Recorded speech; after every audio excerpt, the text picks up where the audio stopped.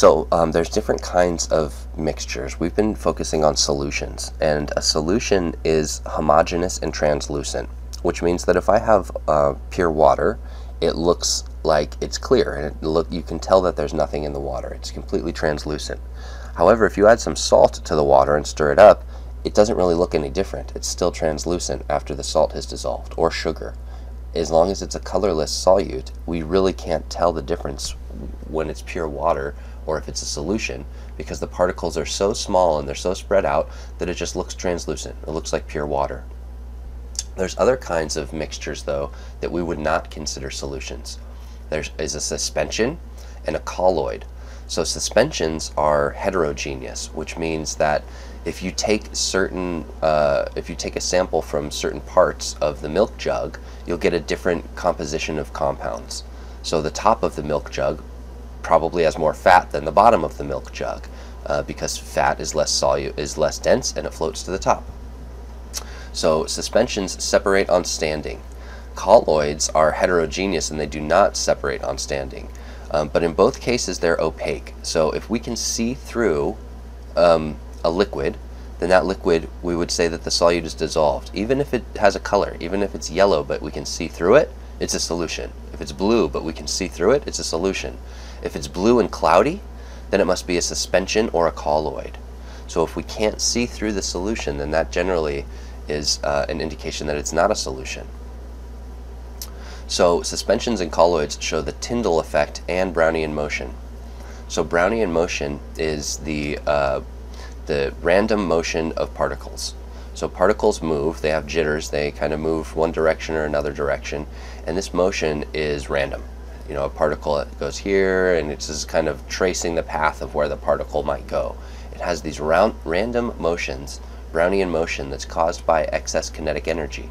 So if a solution is warm, the particles have energy to move, and they move in this fashion. They kind of move in this random kind of dance that's called Brownian motion. And the Tyndall effect is another way that we can talk about this cloudiness of solutions. So a solution is not cloudy. We can see right through it. Whether it's red or clear or blue or green, if we pass a light through it, the light goes right through it. That is an indication that everything is dissolved.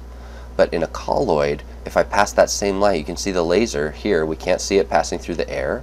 We can't see it passing through the solution. Those are both homogeneous. But here it hits the colloid, and suddenly we can see the laser, and it starts spreading out. That's because the laser is actually bouncing off. I thought I had another picture here. The laser is actually bouncing off the small particles that are inside the solution that are not dissolved. Here, those particles are so small that the light can't interfere with them. The wavelength of the light is smaller than the particle itself. Or excuse me, the particle itself is smaller than the wavelength of light. But in this case, in a colloid or in a suspension, that's not true. And so if we flash a light through something and it kind of gets cloudy like this, that's called the Tyndall effect, and that is an indication that that the solute is not completely dissolved. A suspension is one that does not separate on standing. So this is like milk. If you leave a cup of milk out for a really long time, it's not going to separate. But if you leave a cup of muddy water out for a while, eventually all the mud will sink to the bottom and the water will have clear water on top. So if all of the particles eventually settle to the bottom, then that would be, we would call that a colloid. So milk is a good example of a suspension because it doesn't separate on standing. A colloid, on the other hand, does separate on standing. So a colloidal mixture, one which this kind of looks like a cup of milk, but this is actually flour mixed in with milk, or flour and water, I mean. So flour and water, if we had this mixture, after enough time, all the flour would sink to the bottom of the cup and we would have water on top. So right now, it kind of looks like a mixture, heterogeneous, but give it enough time and it would separate. So here's some examples of different colloids. So just like solutions, we can have the phases be solid and gas, or liquid and gas, or gas and gas. So we can have different kinds of solvents and solutes when we're talking about colloids too.